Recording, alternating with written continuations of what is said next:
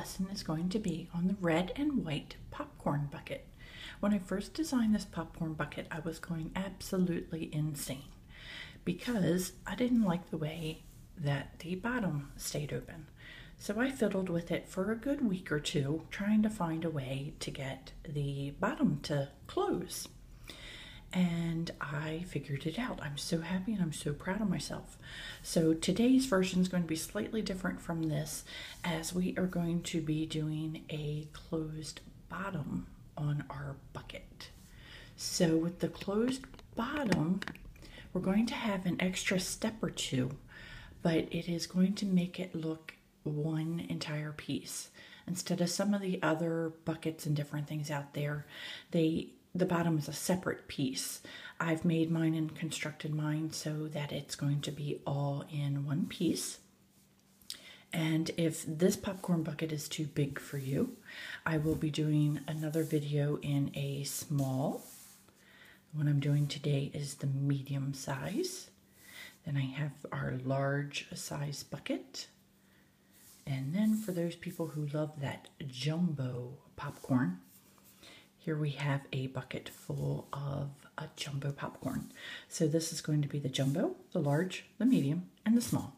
But today's tutorial is going to be on the medium. So let's begin the tutorial with our loom set in a straight position. You want straight pegs, and you want the center peg taking out.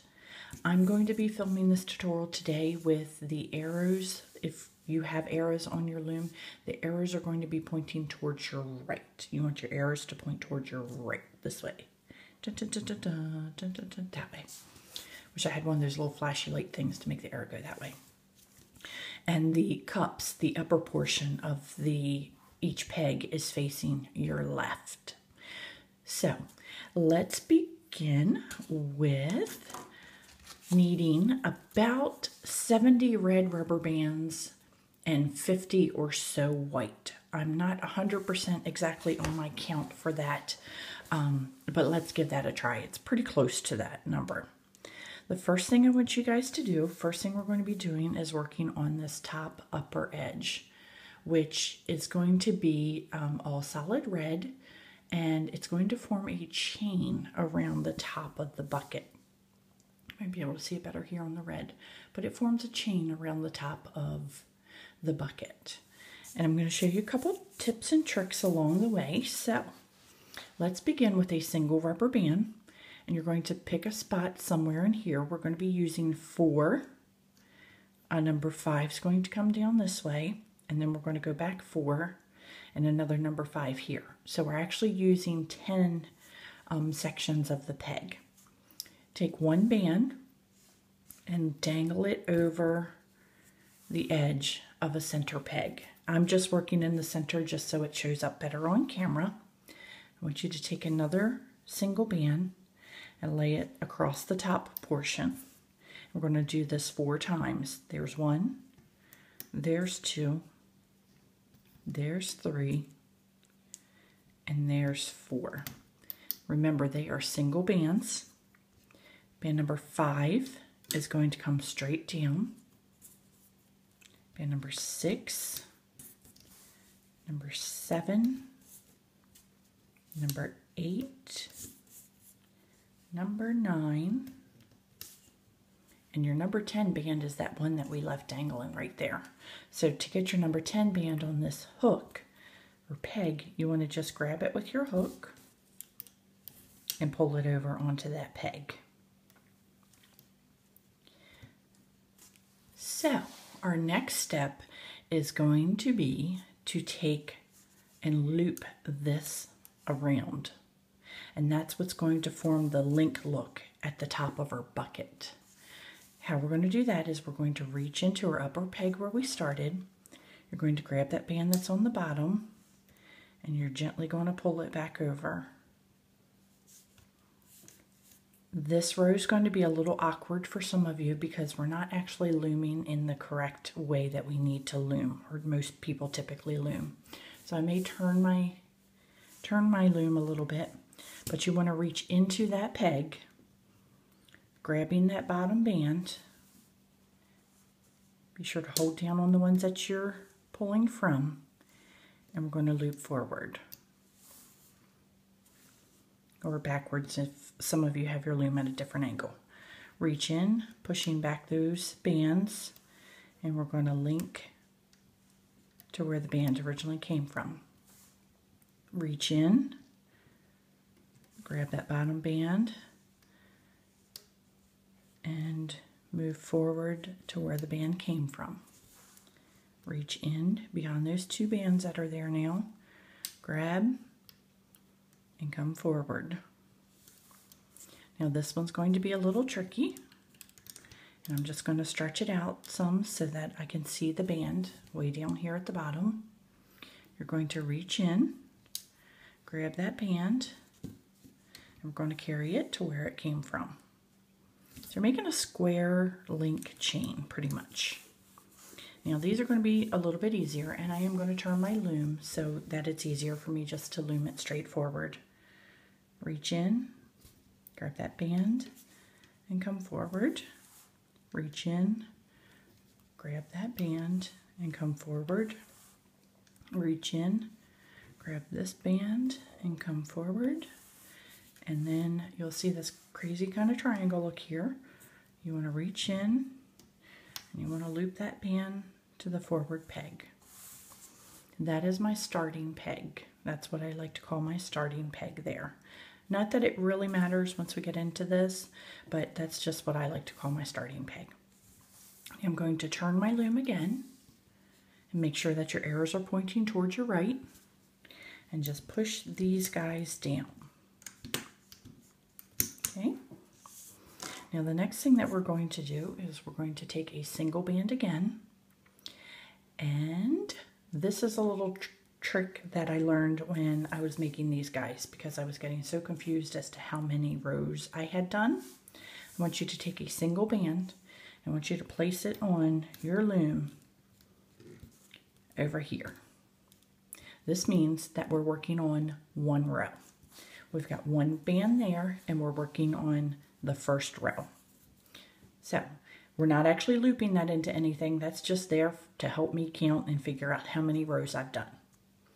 Take a single band, working from our starting point over, and we're going to alternate red, white, red, white, red, coming down, white, red, white, red, and white. So here we have just laid 10 across. Red, white, red, white, red, white, red, white, red, and white. Now, this technique, I don't really know what it's called. I've seen some other people do it as far as their videos, but I don't know if it truly has a name. I would call it a knitting stitch, I guess. But we're going to pick up our loom, and I'm going to turn it so that I work at my starting point, just because that's where I like to work from. I'm going to take my hook, and you're going to reach in here in that starting peg on the outside of it. And you're going to grab those two bands, and you're going to fold them over that first peg. Being careful not to slide off the bands that are ahead of it. The next peg, you want to reach in and fold over the two bands that are on the bottom. The third peg that we're working on, reach in and fold over those bands. Reach in and fold over those bands. Now on the corner peg, reach in and fold over. I'm going to work on the other side where I reach in underneath and fold over. Some of you are pretty familiar with this technique. Bottom two, fold over. I am more of a straight chain linker kind of person, but just because this seems tedious to me, but they turn out really cute. And I'm reaching in on the last one and pulling over. So now I'm back to not having any bands on my starting peg. I'm going to set my loom down again, push those down, and now we're going to work on our second row. We need to make 5 of these rows. There's my first row, and now I know I'm working on my second row because I've got 2 bands on my little counter peg there. And we're going to do the same thing. Red, white, red, white, red,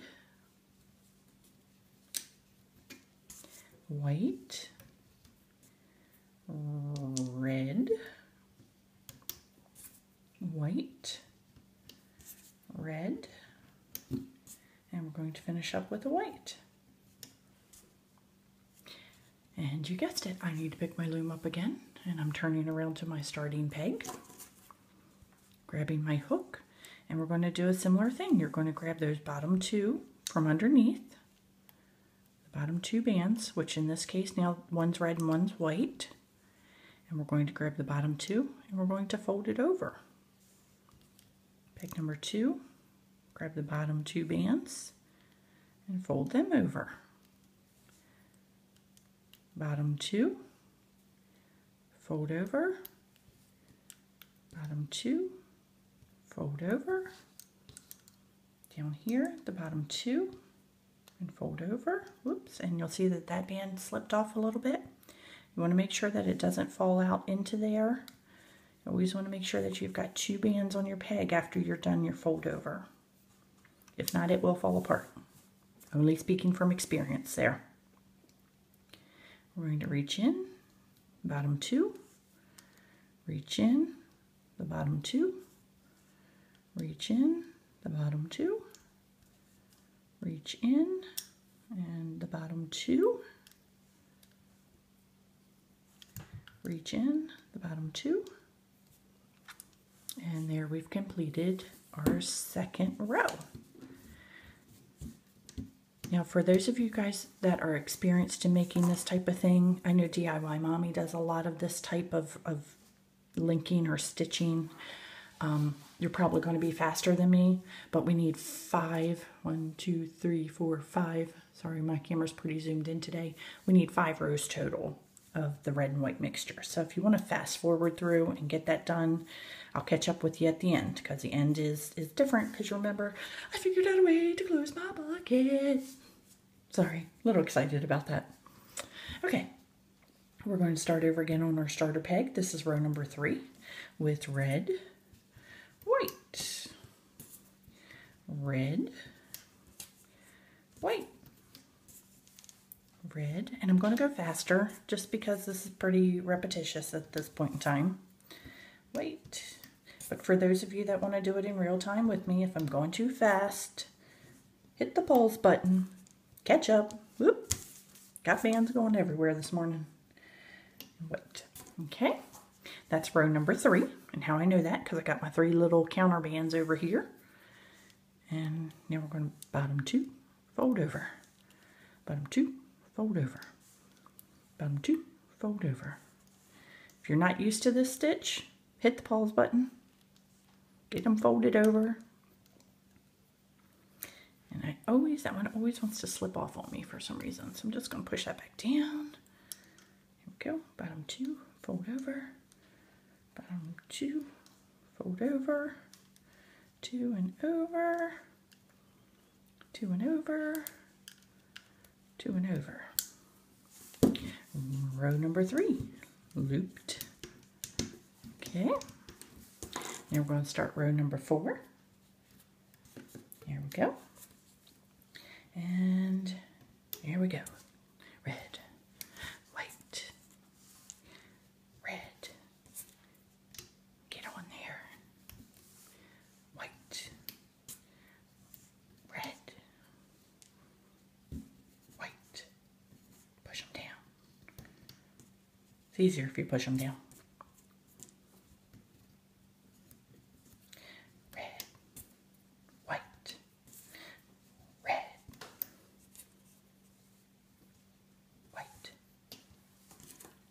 I'm whispering because I'm getting on my own nerves. Okay, and here we go. Time again to reach in. Sometimes I find this one hard to get. Reach in and loop over. Reach in and loop over. Bottom 2. Loop over. Bottom 2. And loop over. Bottom 2 and loop over. Bottom 2, loop over, 2 and over, 2 and over, 2 and over, 2 and over. And push down, and let's start our 1, 2, 3, 4. This is our last row. See why I have those bands there? Because I need to count all the time because I lose track. This is number 5 in red and white and red and white and red and white and red and white and red and white. I don't think it really matters what color we do them in. I'm really not 100% sure. As I said, I don't quite understand how the whole linking of this project happens, as well as I do as, you know, being able to figure out some of the other complex stuff that I do. So, number 5, we're going to reach in, loop over. This is the last time for this. Yay! Kind of boring in my opinion, but turns out really cute. Just the repetition. I like to work on things that don't have a whole lot of repetition. And sorry for being so quiet today, but as I said, it's kind of repetitious. Not a whole lot to talk about, unless you want to talk about coffee, soda, tea. Okay, now we have got our sides of the bucket done. And now we're going to do the bottom of the bucket, which I don't want to show you this one anymore because it doesn't look the same. So for the bottom of the bucket, I want you to take a single red band and I want you to wrap it around your hook twice. There we go. Single red band wrapped around our hook twice. We want 2 loops there. Take 2 more single red bands and you're going to slide a double twisted band onto those 2. So here we have got 2 red bands with the double twist band on it. And what you want to do is to match up their ends and stretch them out. So you want almost like a circle in the center, and here's one end and here's the other end. And what we're going to do with this circle is to take and place it on our loom from our starting point to this corner over here. You're going to place those links right there from that one band and those 2 links way over there. And it looks super stretched out, but there is a circle. Your circle is right here. And what we're going to be doing next is working at this circle in the center. I want you to take another single band, place your hook in the center of that circle, and I want you to take and grab a band, and then I want you to pull it up through that center and reclaim it back on your hook. And then we're going to take this and we're going to stretch it out to the opposite corner. And we're going to do the same thing over here. We're going to take our hook and place it in the center of that opening.